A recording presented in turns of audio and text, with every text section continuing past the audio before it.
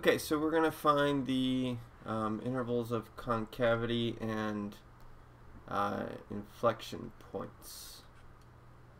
So, whoopsie. Okay, so to find the intervals of concavity, we need the second derivative. So let's do that first. So the first derivative, let me make it a little thicker.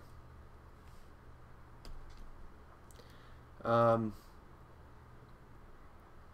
first derivative is going to equal to, so it's 1 over the inside of the log, so 1 over 1 minus ln of x, times the derivative of the inside, which is going to be, so this is 1 over,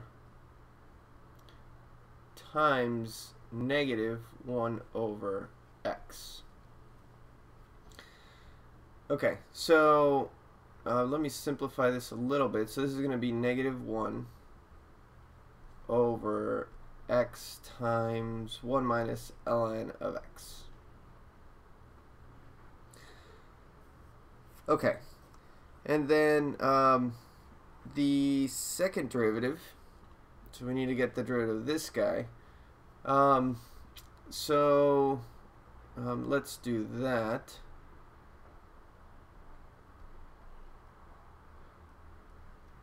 So if we do the quotient rule, what we get is the derivative of the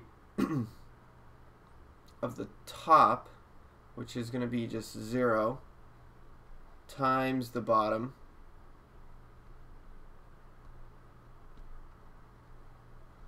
minus the top derivative of the bottom. And the derivative of the bottom, we have to do the product rule, so we get the derivative of the first times the second. We're going to have a little bit of simplifying to do, plus the first times the derivative of the second, which is minus 1 over x. Okay, so this first guy, this is 0. And then here, these guys are positive 1, so that's 1 times. And then in the inside, we have 1 minus ln of x. This guy is just equal to negative 1. And so we get 1 minus ln of x minus 1. So this one cancels with this one. And so we get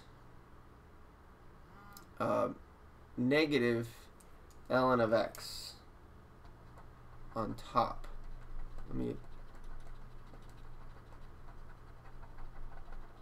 Oh my gosh. You see the checkerboard. Oh well, I don't care. So we have minus ln of x. And that's going to be over, I forgot, all this is over the denominator squared. So all over x times 1 minus ln of x. And that whole thing squared. Okay, so that's good. So that's my second derivative. And so we set that equal to 0 to find my, my pips. So let's write them down over here. My pips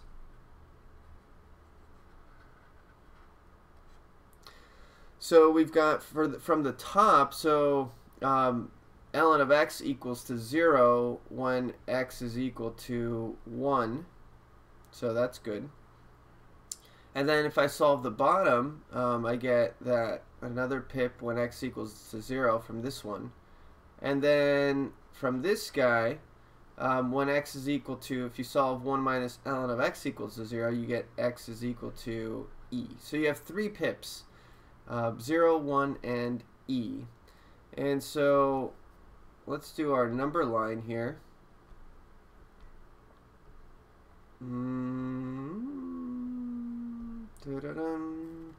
Okay, so number line And then let's put down our pips. 0, 1, and E. And let's do some test points. We can do -1, and then 1/2, and then right here we can do 2, and then here we could do 3. Now,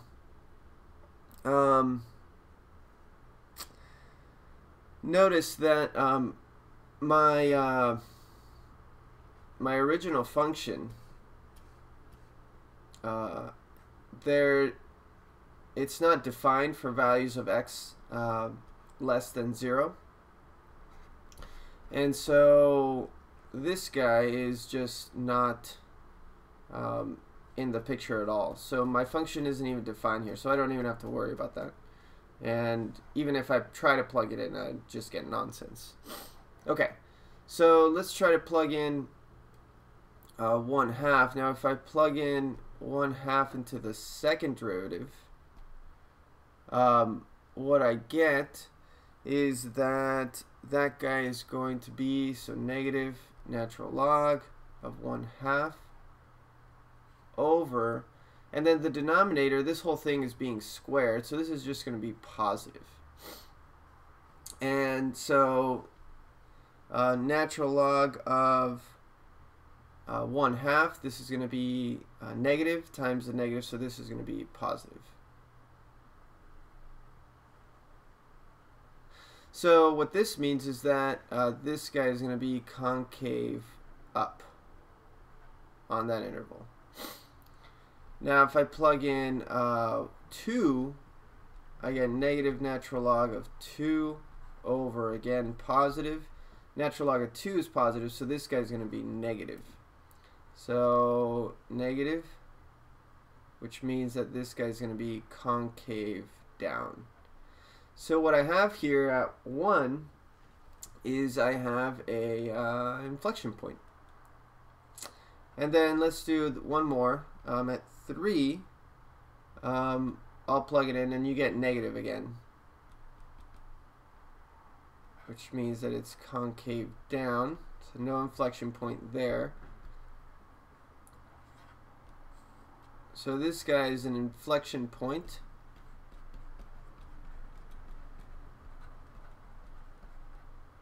at 1, comma, and if I plug in 1 into the original, which is up here, you'll notice that ln of 1 is, ln of 1 is 0, so then we get inside 1 minus 0, so ln of 1 minus 0 equals 0.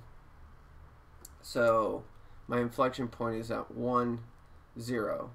And so then my intervals of concavity are, it's concave up from the interval from 0 to 1, and then concave down from 1 to infinity. And